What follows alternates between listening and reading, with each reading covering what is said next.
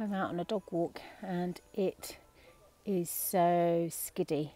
You can't tell on the film, but that's me holding the camera out straight and that's me pointing it down 45 degrees. It's really steep. I'm very muddy. I'm a bit worried I'm going to skid. I've got to climb up there now.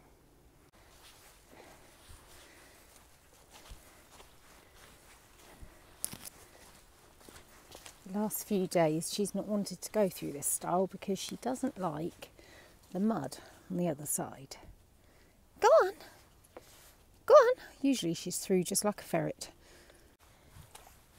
It's the sort of mud where you could lose a welly. I've got a bag of apples. I've picked some apples. Oh, the light, look at that, it's gorgeous.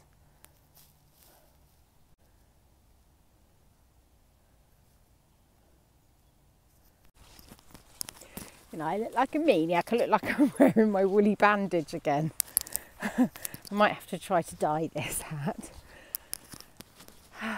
Wilfred just came into my sewing room and he saw a box of sweets that I'd had left over from Halloween and then used to fill their advent calendar.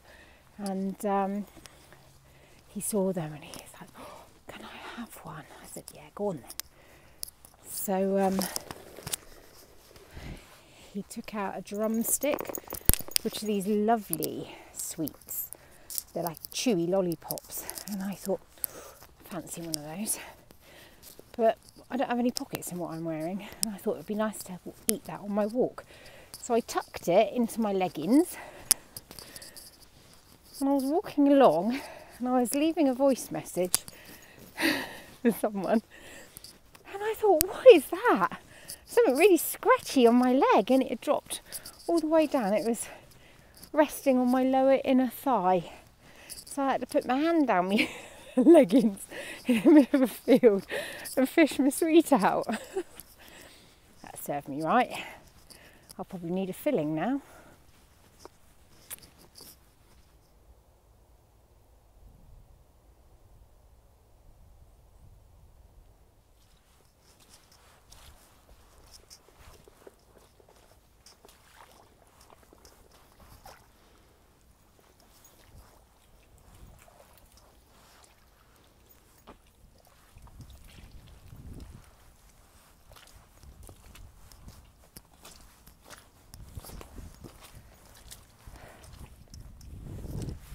I must love this dog.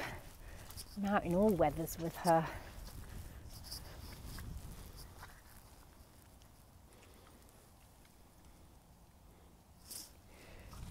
She doesn't really like the rain, she doesn't like the cold, but she loves a walk, so she just gets on with it. This is such hard work. Look at it. Oh.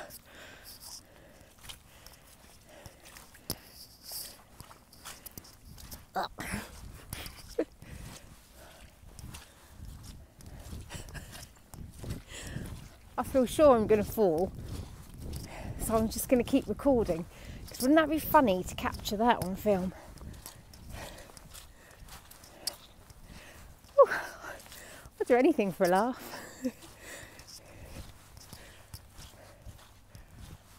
There was a pig in this field yesterday. No one knows who it belongs to. Beautiful big fat sow on her own, docile, friendly, massive. She's not here today though. Mind you, I don't have my glasses on, so I can't see in the distance. Oh, hang on. No, I can't see. I can't see. I don't think that's her. She's lovely. I do like pigs.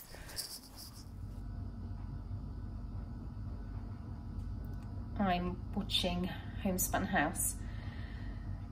I've got my headphones on, which is why you can't hear it. Oh, I really want to go to Germany one day. Never been. I've got candles lit. I've got this little thing. You can't really see because the camera's showing everything up brighter. A glass of wine in a crystal glass I found in a charity shop for 75p. The only thing wrong with it is that it actually doesn't hold very much. Making some chips. Toby and I are having minted lamb chops. The children are having pizza. We're trying to use up what we've got in our freezer. Ready for, let me turn this round. Ready for Christmas, so that we've got space for everything and for leftovers. But people are talking about stockpiling for Brexit, which is not something that I have done, not something I really intend to do. I feel like even if we have to eat some bananas meals, we've got enough food in the house to see us, 5 of us, through several weeks. There's enough food in the country. If we just buy what we need, then the weeks will pass and there will be enough. But if we all buy too much and it just sits in our cupboards, then some people who haven't got the funds to go out and buy all of their additional groceries, when they do get their wages, there won't be anything on the shelves. So that's my opinion, and maybe I'll change my mind if you guys enlighten me in a different way, but that's what I feel at present. I don't know, maybe I'm the Wally, maybe we all should be stockpiling. My son coming to my rescue because I cannot open. You did it and I didn't record it. Can we do it again? No. Don't do it back up again, I'm never getting it.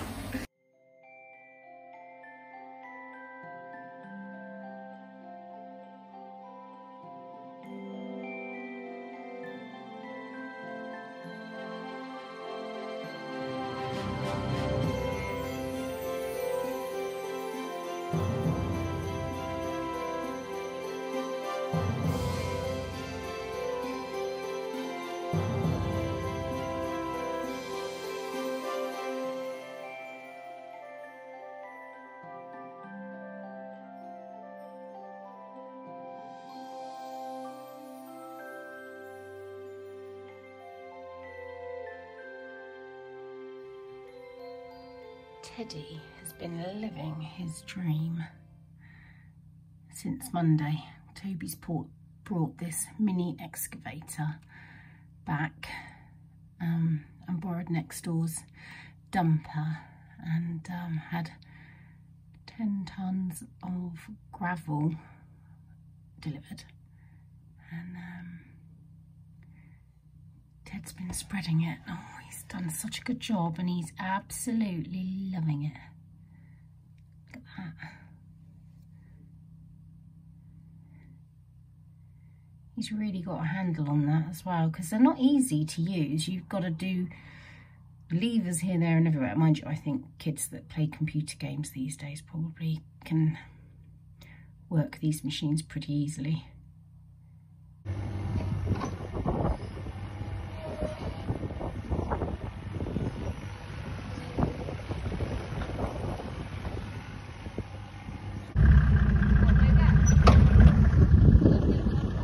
A little bit then.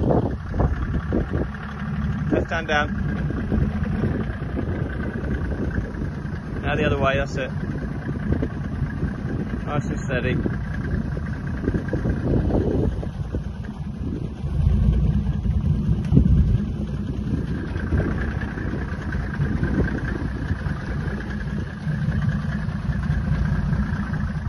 I've got my Brigner sweater here. I've had a lot of comments about it, mostly comments of horror of, I can't believe that's happened, your poor sweater. And then I've had a lot of suggestions of what to do. My mum suggested turn it into a cloche hat, but I'm just going to spin the camera around so I can show you. But I'm not sure it's felted enough to be stable as a cloche hat, because you'd have raw edges. ideas of cushion covers, ideas of giving it to somebody. The armpits are tiny. The herringbone stitch has bunched up, so it actually looks really messy. So it's uncomfortable to wear because it is stiff like a carpet. But Leslie suggested that there's a thing you can do with hair conditioner. I mean, look at that. That is so matted. She suggested that with hair conditioner, you can sometimes rescue something that's shrunken. So maybe if that works, if it makes it more of a wearable shape, then perhaps I could pass it on to somebody smaller than me. I'll probably give it to my goddaughter. Otherwise, it's going to have to be a hot water bottle cover, which I think that would be nice. It would be nice to be able to keep it after I've done all that knitting. Hello, Margot. In here, I have got hair conditioner, and it's just sudsed up because I've had to agitate it quite a bit to get the clumps to break up. So the idea is you just soak it. Oh, it's almost waterproof. It's not going down. Look at it, it's buoyant. Doink. And then you leave that for a considerable amount of time, and then you have to stretch it. I don't hold much hope because it is so matted, but you know, might as well give it a go. This week I've been knitting the Oldest sweater by Isabel Kramer, and I did try it on when I hadn't knitted quite so much, and I thought to myself, this is fine, it's going to be fine, I'll continue. But I've just tried it on again. I put it on a longer cable, and I think it will stretch out with blocking, but I don't want to stretch the fabric out too much because I like how it is. Oh, my tension's horrible. I don't know why my tension is so bad lately. It's really inconsistent. Anyway, with the blocking, it's going to stretch out these side seams. And, oh, now Margot's making a noise. I just had to re-record this once because Bunny started scratching vigorously, making a collar tinkle.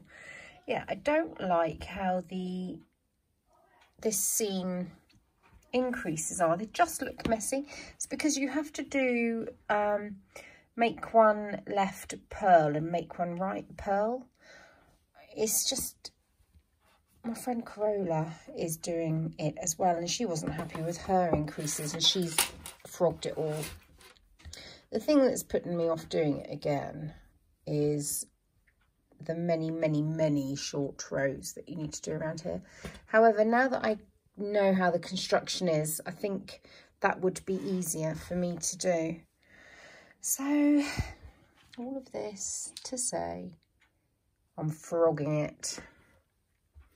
I won't wear it if it doesn't fit properly, and I love this yarn. I got it from Kelly, Lay Family Yarn, and I really love it. And although this is hours of knitting, it's worth it. I'm all red-faced round here. What I might do is unravel it, move on to a different project for now. That's just a mess. And forget the pain of the short rows.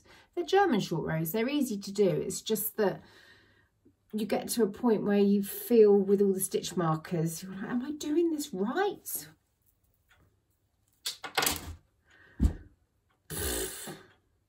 Not doing very well my knitting, am I? That jumper, the conditioner didn't, it helped marginally. I think if it was maybe a fingering weight yarn, it probably would have done the job, but not on a thick Aran. So I am just going to turn it into a hot water bottle.